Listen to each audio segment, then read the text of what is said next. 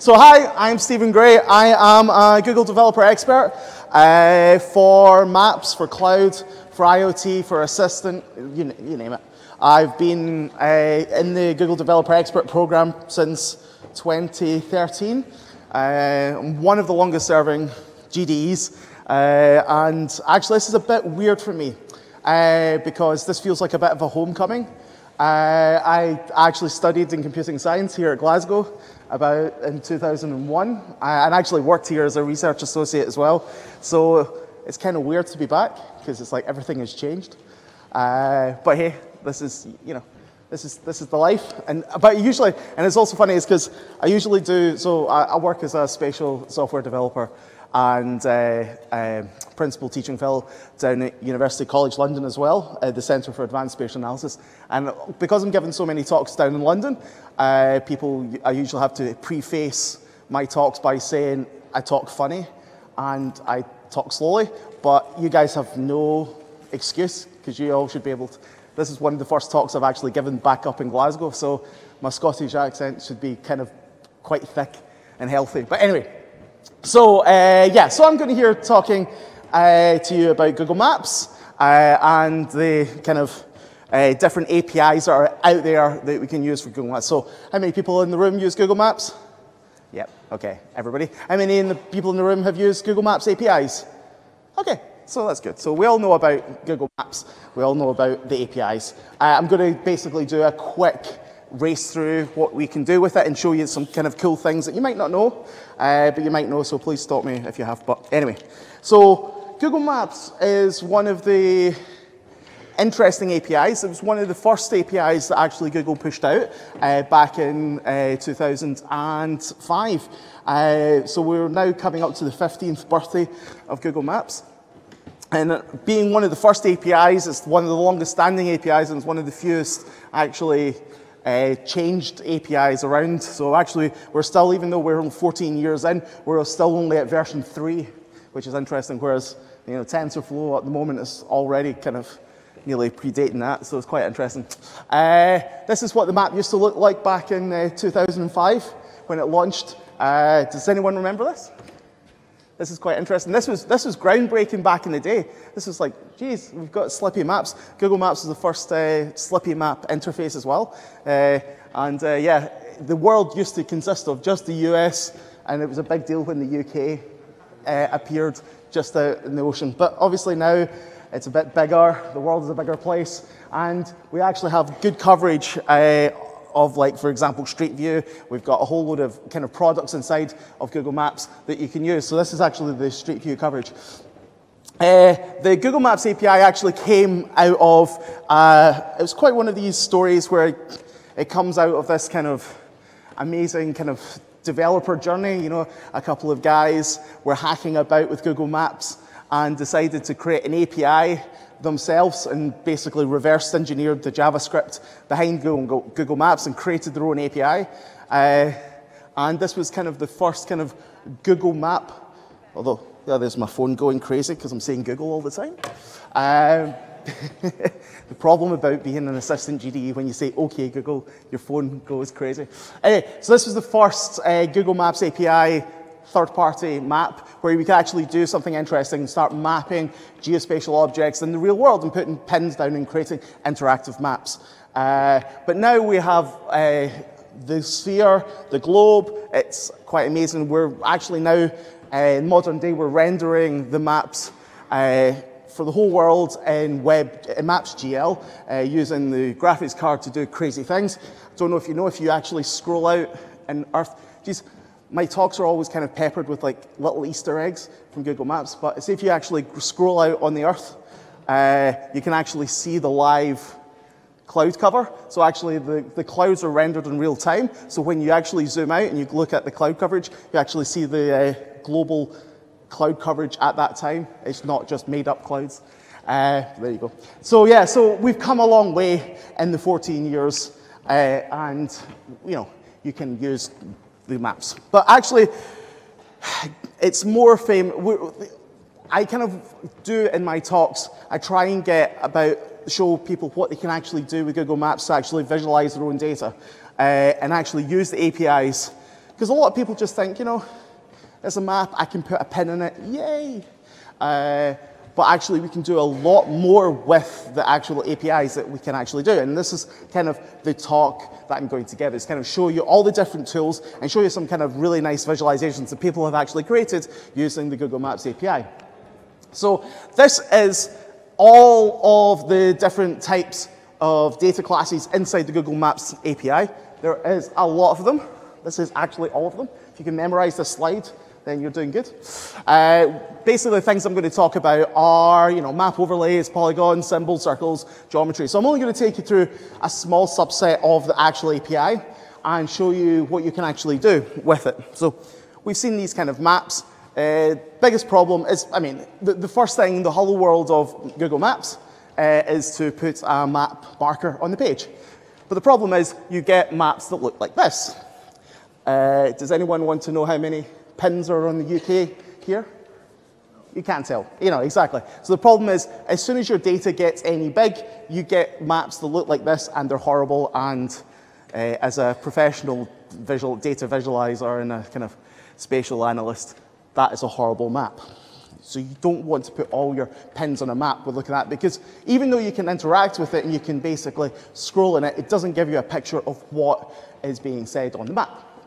So first thing you learn after you kind of do the hello world is you basically use custom map markers. Okay? So you turn those kind of iconic I am here pins into little red dots, which makes it look a little bit better. But the problem is it's still a bit cluttered. Okay? So this is just basically replacing the pins and just showing like a dot on the map. Right? Then you get some things like heat maps, where you take exactly the same data set and you just apply a couple of interaction, few magic API calls, and it turns your pins and your data rate into a nice, interesting heat map, which is quite lovely. So you can do things like that. You can also have GeoJSON data. So GeoJSON is a form of JSON object for data, but it's holding geographical coordinates in it. And you can draw lines, polylines on the map, and you can just literally call a GeoJSON file, and it basically draws lines on the map, okay? You can have TopoJSON. Now, TopoJSON is a bit different to GeoJSON. You've got, it's basically topological data. This, does anyone know what this is? Yeah? Shout it.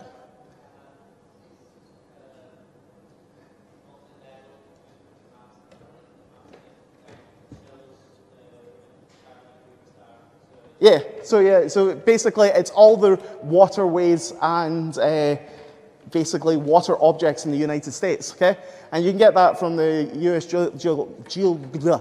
Geological Service, and they'll give you the TopoJSON, and basically you insert that data into your Google Maps with one little call, and you can start zooming in and seeing all the kind of interesting map data that's on the map. You also have symbols, and you can do like really nice animations, for example. I don't know why anyone would have an animation like that, but again, that's one of the examples out there. But you can do a lot of things with the data, right? You can start doing really interesting things. This one's quite interesting. It's basically taking the custom map marker, turning it into a symbol, and then animating it over time. Now, I love this visualization, because any good visualization should be able to like automatically see exactly what it is, or work it out without any pictures, any text, or anything around it. Does anyone want to have a hazard a guess of what this visualization is? Yeah? Spread of Walmarts. Interestingly, hey, good man, top man. Interestingly, I basically give this talk down in London in front of like my US students, and no one ever gets that it's the spread of Walmart. But you get to see that in the 80s, it kind of ramps up very quickly, and Walmart basically spreads like wildfire across the US. So the green and yellow and orange dots are historic sites. So they've been on the map the longest, and the red ones are where things pop up. So you see in the 90s, Walmart kind of spread from the center of America out like measles across the US. That joke usually goes down well better down south. Anyway. I'll just blame that you're tired. today. You know, it's Saturday morning. Anyway, so that's symbols on the map. You can get cluster markers, which basically takes all the pins and then starts rendering the pins as numbers. So you can actually start to see the density of the data.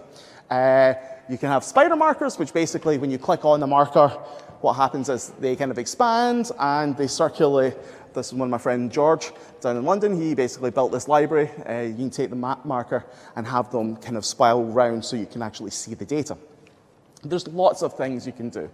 But I'm just going to take you through some kind of show you how easy it is to take that data and say, make a heat map, make the different visualizations, and then we'll get onto the good stuff later. So, for example, if you're ever using Google Maps API, the first kind of thing you have to do is actually call it as an API.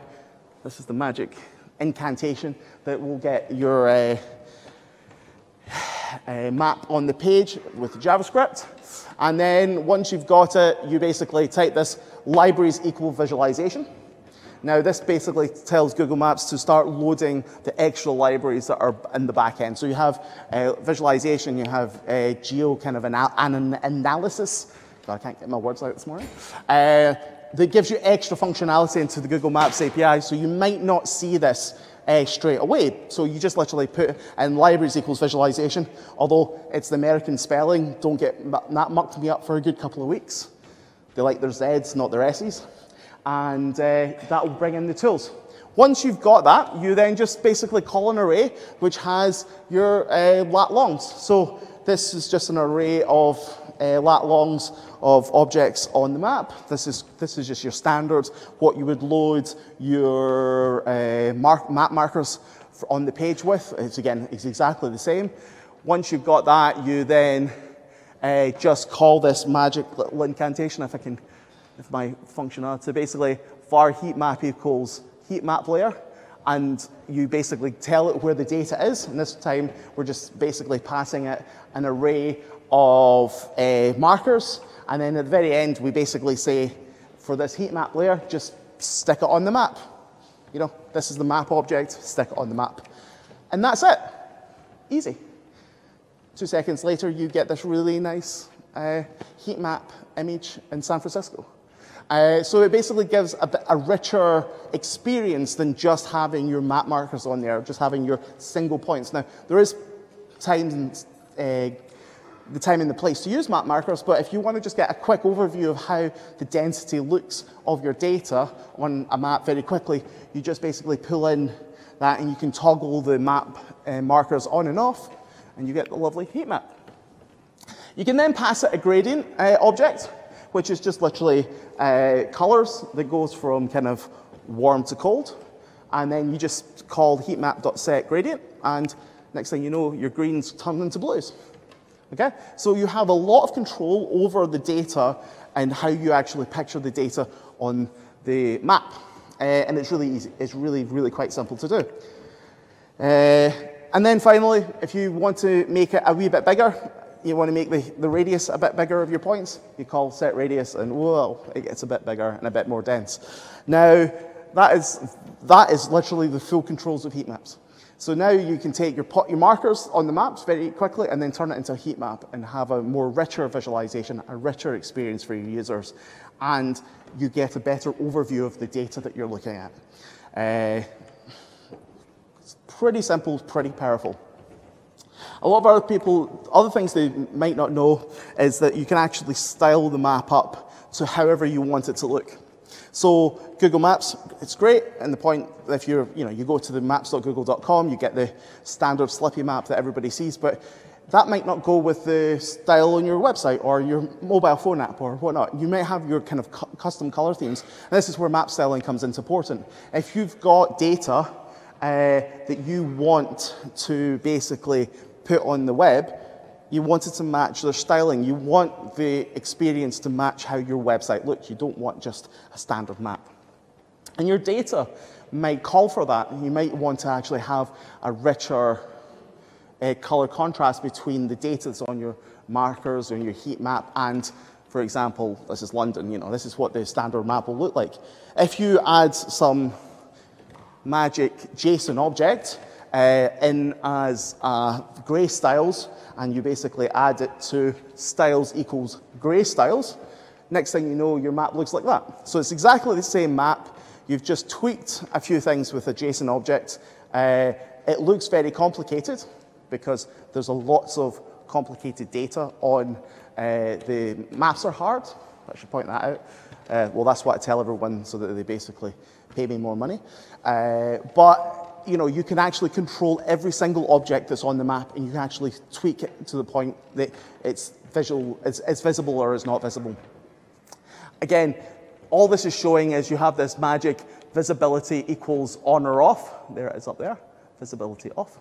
Now, that basically tells the map renderer to turn different objects on and off and what styles to make it. And you can then, for example, take all I've just taken all the labels off the map just by turning it on and off.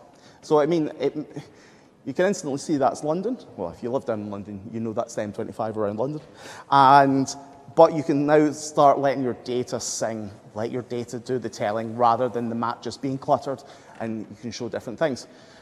I don't like using those JSON objects because, well, we have to use the JSON objects, but again, I don't like using it to tweak the map. I am not that geeky when it comes to actually going for every single thing and doing it manually. So there's lots of really good tools out there. So this is the Google Maps V3 style wizard, where you can actually just go and turn all the roads off or turn the landmarks off. You can use a visual tool to actually style up exactly what you want your map to look like. So there's that. There's also another tool by Aaron Chen called the Google Map Customizer, which allows you to go through each feature, turn the colors, make, for example, if you wanted to make the seas green for some strange reason, you could just basically go and select feature water and then say that you want it to be the hex color of that. And it will then give you the JSON object that you stick into your map, and bish bash bosh, you've got a styled map. If you're really like me, and actually you just want to cheat, Snazzy Maps is a really good resource where a lot of professional cartographers have actually already went on there, did the hard work for you, and you literally can go for free, search for the kind of style of map you want, and you literally download the content, the JSON object, and you've got that really nice styled map. I've used this about 9 times out of 10 to actually just get the style that I want on my map to let my data sing. So that's how you actually do it. If you want to do something a bit more advanced, you can do, as I said, you've got GeoJSON. GeoJSON is literally just a feature collection, right? All it is a JSON object that has geographical coordinates or features inside of it and has some metadata around it. So, for example, this is a GeoJSON file for the London Tube network, and it shows basically these features. You've got, for example, your name equals Victoria Line, the color of the tube network, and the geometry over here of the line string. So this is the crazy coordinates of the tube. And the really nice thing with Google Maps is if you literally just say where the file is, so you basically just tell it load GeoJSON and you point it to the GeoJSON file and you just hit refresh, just like magic. Or you can set some styles as well, but just like magic, it just turns up and it just loads the data straight in from the data file. So you don't have to do any parsing of the data. As long as it's a valid JSON file and it's got coordinates in it, Google Maps handles everything for you, and it just loads the data in straight away. And then you can get to the magic job of styling it and making it all pretty. This bit of code basically extracts the color out of, so if you see the kind of third line down, it extracts the color of the line from the GeoJSON. So we're not saying, we're not pulling any data away from our actual data source. We're just using that as our kind of truth of knowledge. And we're just basically saying to Google Maps, look, I want you to override the line color at a certain point and show the line color. And as if by magic, you can basically turn your Harry Beck tube map of London into an actual geographically correct tube line. Did anyone realize that's what the tube line in London actually looks like? And it's not like, I mean, you guys know in Glasgow, the actual circle line isn't really a circle. But anyway, there you go. So you can actually style up the map and you can do some really nice things and pulling out the data in real time. And you can do mouse in and mouse out. In this example, which is on my GitHub, you could just scroll over every line and it will turn it into the color that you want. So you can actually do dynamic rendering of the data in real time. So that's GeoJSON. And then if you want to get really complicated, you can do custom geometry. Now, this is taking you back to your maths days and basically working out how to draw shapes onto maps. Drawing shapes onto maps is really hard, actually. It uses code that looks crazy, stuff like that, where you actually have to compute distances between different objects and actually drawing things onto maps and trying to work out exactly where the point starts and where it ends and computing the distance on a spherical object. There's no flat earthers in here, is there? We live in a globe. You know, so you have to work out the spherical differences, the spherical joins. You have to do some complex math to actually work out how to draw objects. But once you get the really crazy math around to try and draw those objects on a spherical globe, and you can then use this one function to say, hey, I want to basically set this layer with these complicated geographies on there and then draw on the map. So you have this set map equals map. That's your magic incantation that allows you to do really interesting things. And so you end up getting hexes on a map.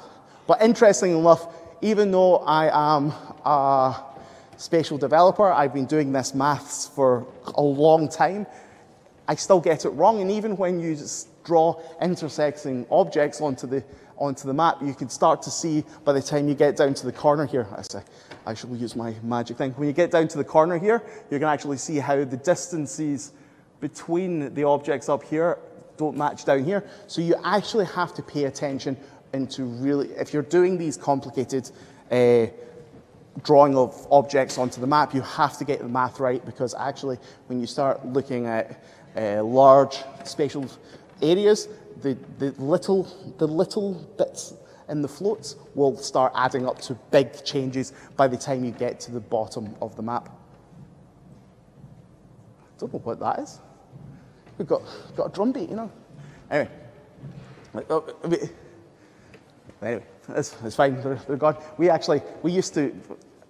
Total aside, we used to practice on a Saturday with the Glasgow Wind Band just across like 2 halls down, and I was like half expecting there to be the Kelvin ensemble starting playing this morning, but anyway, they're not, so that's good. Anyway, that's just aside, sorry. So back to maps. You basically, when you're drawing custom geography, you have to be very careful of what you're doing. So I would basically say, don't do it, and I'll show you a really good trick of a tool to use in a minute to basically do that kind of crazy stuff. But bringing it all together, bringing all that stuff together, you can create really powerful experiences. And so here's 2 websites that I found that are really good. This is a taxi, NYC Taxi. NYC Taxi is basically from a public, one of these public Freedom of Information requests in the US. They basically got all the taxi journeys for a year within New York. What this guy did was he basically pulled all that data together inside BigQuery, which, looking at the schedule, we'll be getting a talk later about how to use BigQuery to basically unpick these really large files very quickly. But with BigQuery and Google Cloud in the background, what we'll be able to do is pick out random journeys for one taxi cab every reload and every refresh of the map, and actually start looking at, say, the running totals of where the pickup of all those pickups and drop-offs are in real time. And so therefore you can see a day's worth of fares, a day's worth of passengers, how many people this cab has picked up, and using the Google Maps API actually rendered all of the journeys from beginning to end. So you can get this really compelling visualization of the journey of one taxi driver out of a whole year's worth of data. And this, all the computing happens in real time when you load up the map. So it basically goes and picks up a journey, does all the computing in real time, and then visualizes it in Google Map in this really nice little kind of visualization, which shows you where the, whoop, nearly fell off the stage there. It shows you the pickup and the drop-offs of one taxi driver, and this was back in 2013. And you can load another taxi, you can load stuff. It's a very good app. I've had many a day of just watching what taxi drivers in New York do. That was a very, very quick journey, that last one. Anyway, And then you've got a visualization that looks like this. This is all of the boat movements in the US for a particular period of time. And you have different types of boats, you have different, it's just like planes are broadcasting their positions in real time. Boats are doing this as well, and somebody's collected all that data and basically visualized all the movements of all the planes, all the boats. So you start to see like the big ocean liners that are transferring. You also see how there's lots of, I usually have smaller things, but down here is the Panama Canal. So you can actually see how many people actually use the Panama Canal for the cargo ships. I think the blue one is fishing, the red ones are commercial, and I think these are like fishing boats out in the US. I'm not too sure, could be wrong, don't know. Anyway, but it shows you actually the activity and in real time how to actually visualize this data. So it's a really nice, compelling visualization that's taking that experience of taking all those data points, loading it in real time and putting it on the map. But this is the kind of crux of my talk. Everyone thinks mapping is easy. Back to the point, what happens when you've got millions of data points?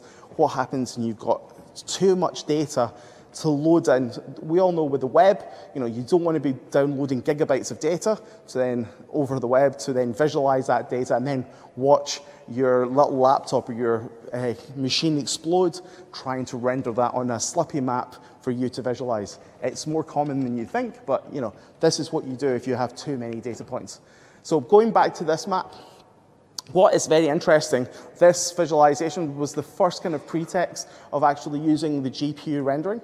Now, in Google Maps API, we are still stuck with the old-fashioned the old-fashioned tiling method of actually displaying data on the Google Maps. The actual maps.google.com website now uses vector maps and has more kind of GPU optimizations, let's say it that way, to actually render the experience in real time. On the API, we don't have that yet, and so these guys, as part of Google I/O, they basically started looking to see how they could use the GPU to start rendering points on the map so that you can use the power of your GPU and your computer to actually do some interesting visualizations. And this was the first kind of experience. Only problem with this visualization, there isn't any interactivity on it.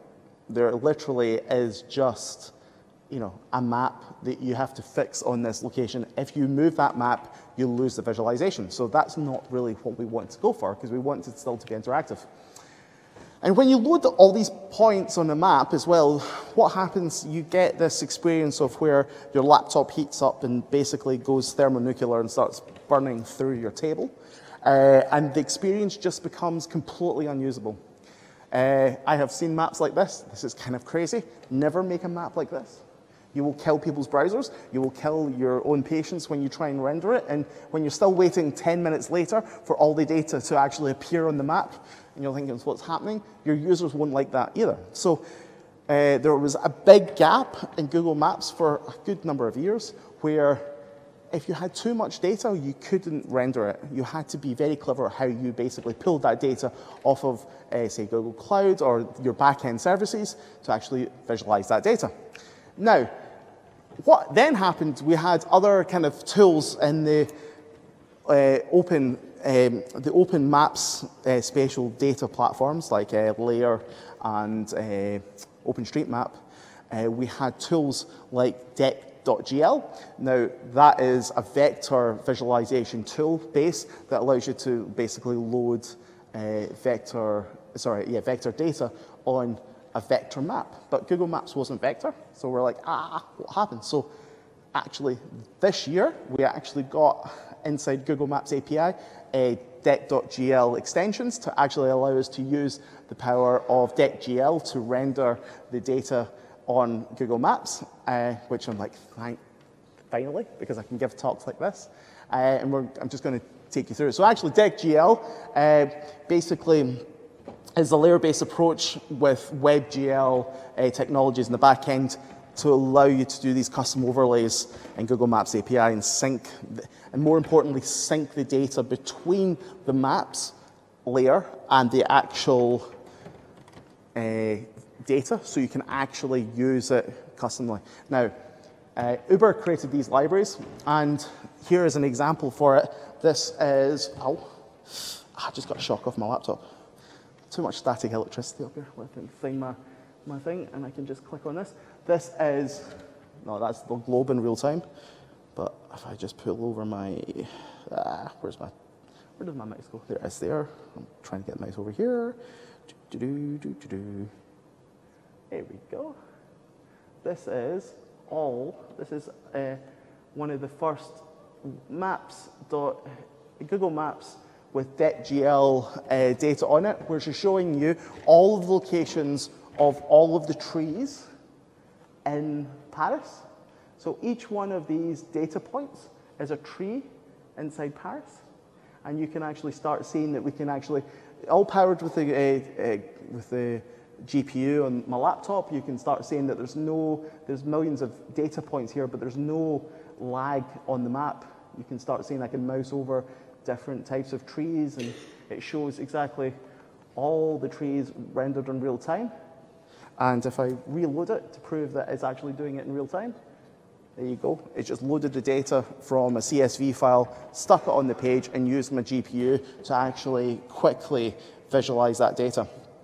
And how this is basically done is that the DecGL layer is sitting in the background, attached to the Google Maps, and they're keeping each other in synchronization, so you can start doing really complex visualizations and really big visualizations, like all of the trees in Paris, for example. This would have been impossible a few years ago until the kind of marrying of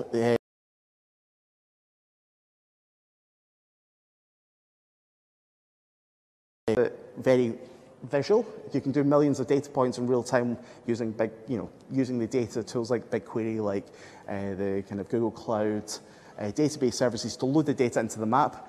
But it's just so damn easy, because to get all that data on there, it used to be code, like pages and pages of JavaScript just to get the kind of two synchronizations. But now all you need to do is you take your Google Maps incantation at the top, you basically add dec.gl at the top with another line, and once you've done that, you take your maps and then you literally just point it to the data. So for the moment, that is where the trees data is in GitHub.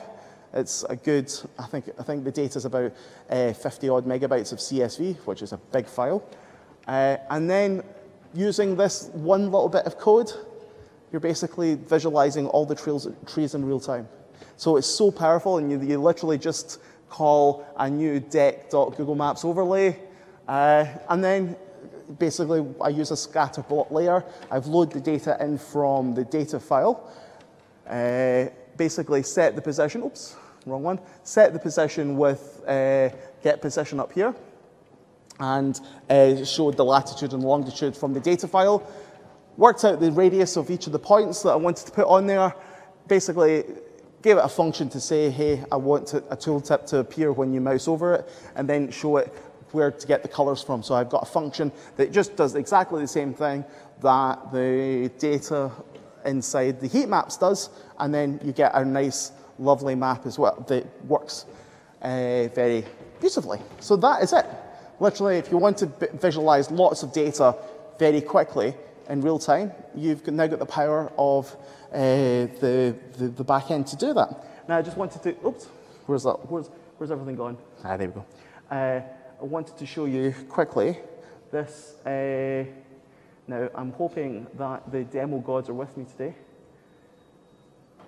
Demo gods, where are you? Please make this work, because I don't want to end my presentation. There we go, it's here. For some reason, Keynote loves to basically open a new file every single time. So here is basically some examples of using the OpenGL layers inside of Google Maps. This is, someone has put, all these demos are up in GitHub. I'll share the slides, I'll share the links at the end. And somebody's basically taken, for example, all of the trips from one airport near Chicago and shows all the linkage between, all the regional linkage between this one airstrip with the other airstrips around the Chicago area. So you have like, the, just as you had before, you've got all these points, it's all in 3D, so you can do arc lines, for example, like this. And what's kind of cool with the arc lines, they're all transparent, so when you overlay the arc lines on top of each other, it's just a point of origin and destination. But when you overlay all the lines together, and because they're just slightly translucent, when they overlay, you can start to see where the most common frequent trips between the two are. So it's a different type of visualization, but you can see the aggregation of the data. But what is really cool is these are actually arc lines. And if you zoom in very close, you can actually see that they're in 3D. So, oops, I've gone too far. Blah. But basically, as you're moving about, you can actually see how all these are in 3D. And they're actually arcs from one position to the other. And these are being computed in real time on my laptop. So you can actually see that it's doing the real-time computation. It's loading the data in from the external data source, and I'm doing nothing underneath the hood with that data. All I'm doing is I'm loading it. The Google Maps is taking care, and the libraries are taking care of the loading of the data for you, and all you're basically telling Google Maps is, this is how I want to visualize it. I want to use either a scatter block, an arc, a trips inside DecGL, and it will just visualize it for you, knowing basically how to work it. So this is all the trees in New York. Now, interestingly enough, it doesn't show you the trees inside of parks. It's only like sidewalk trees or pavement trees, but you can see it's a really large data set, and you can basically zoom in and out in real time, and there's no lag. Because it's using the GPU to render it, you literally can just render all of the trees in New York very quickly, and it's using the GPU to calculate its position and keeping both the Google map and the layer in synchronization, the vector layer in synchronization. Trips is a really nice one. That basically is taking, this is trips from taxi cabs in, I think, I want to say San Francisco, yes. Yeah, San Francisco. And it shows you basically, you can do the kind of visualization that happened in the New York cabs. It's all up on Google Maps, GitHub page, but you can basically tweak the lines, show basically how to go from point A to point B. And again, it's only a few lines of code to do this. As long as you've got the data in the right format, you can use these examples and render the data. So you can actually get these really quite powerful maps that were quite complicated to do a few years ago, but now it's just a few lines of code. And finally, in this hexagon, you can do 3D hexagons. I really like this. You can basically render the data. If it loads, come on, loading the data. This is probably the good example of why you want little spinners. So you can have these 3D hexagons that show values rather than like the cluster markers of the heat map. You can basically do the aggregation of all the data as hex and extrude the hexes out of the globe. And what happens is you get this really nice visualization where you can have these hexagons that are slightly translucent, and you can start going through them, which is quite cool. So you can start to see exactly, if I had a scale in there, I could actually see what the data was showing. But you can start seeing that these are 3D objects on a two-dimensional Slippy map, and they're all keeping in real time.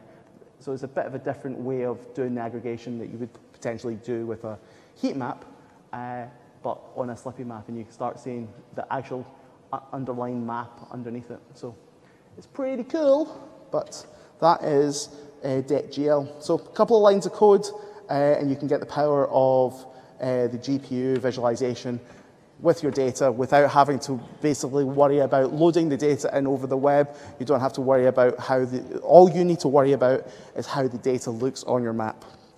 All the hard stuff is done for you, and being a lazy coder, that's what I like.